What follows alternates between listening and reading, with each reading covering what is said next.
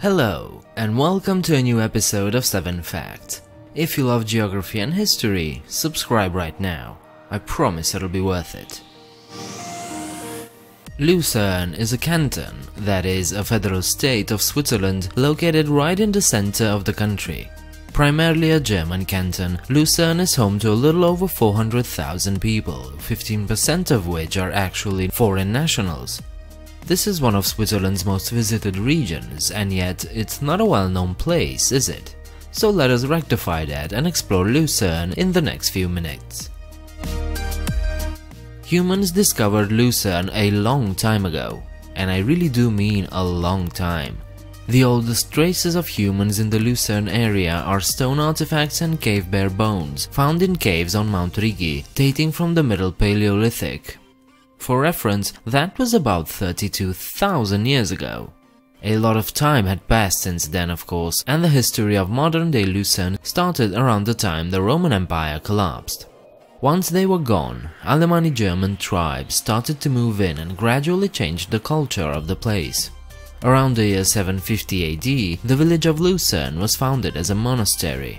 The myth around the creation and naming of Lucerne says that an angel holding a lantern in the sky guided the people to this place, who then founded the monastery and gave it its name from the Latin lucerna, meaning lantern.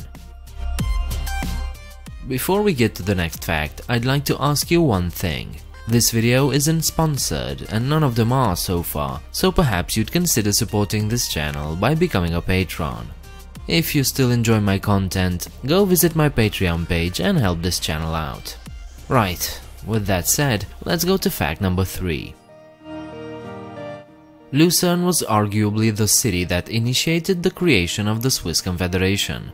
For quite some time since 1290, when the population had risen to about 3,000 inhabitants and the city itself had become powerful and self-sufficient, Lucerne had been under the rule of King Rudolph I of the Habsburgs. But the rising discontent with the Austrian influence pushed Lucerne to ally with neighboring towns to seek independence from the Habsburg rule. Thus, on the 7th of November 1332, Lucerne and 3 other forest cantons of Uri, Schwyz and Unterwalden made an alliance, the Eidgenossenschaft, thus forming the eternal Swiss Confederacy, with Zurich, Zug and Bern joining shortly afterwards. The capital of Lucerne is the city bearing the same name.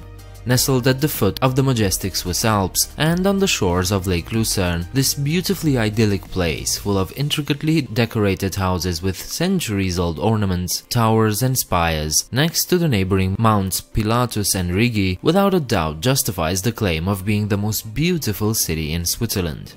Each year, millions of tourists flock to Lucerne, lured by its beauty and irresistible charm. The city also hosts several festivals like the Winter Carnival, classical music concerts, rock, jazz, blues and so on. So its designation as the cultural center of the canton is by no means an exaggeration. Some of the most charming features of the city of Lucerne are its bridges. The Chapel Bridge, or Kapellbrücke, is a 200-meter-long covered wooden bridge in the city center with 111 paintings on the inside. Attached is the water tower, which dates back to about the year 1300, while the bridge itself was originally built in 1365, making it the oldest wooden covered bridge in Europe. The Sproye Bridge was constructed in 1408 and features a series of medieval-style 17th-century plague paintings by Caspar Meglinger, titled Dance of Death or Totentanz. The images and text of the Lucerne Danse Macabre are intended to highlight that there's no place in the city, in the country or at sea where death isn't present. The Swiss Museum of Transport is one of the most interesting in the world and the largest museum in Europe exhibiting all forms of transport, including locomotives, automobiles, motorcycles, ships, aircrafts, helicopters and spacecraft.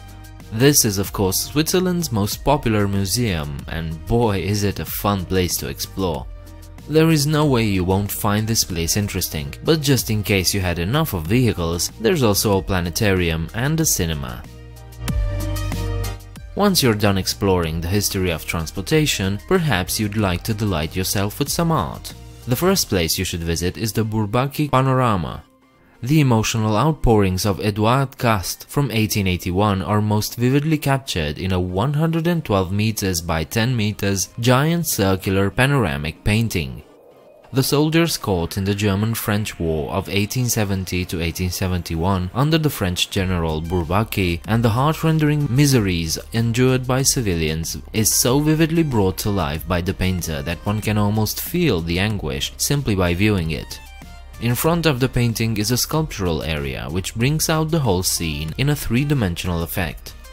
Edouard Cast, who participated in the war as a Red Cross volunteer, has made the canvas come alive with probably the most realistic portrayal of this war.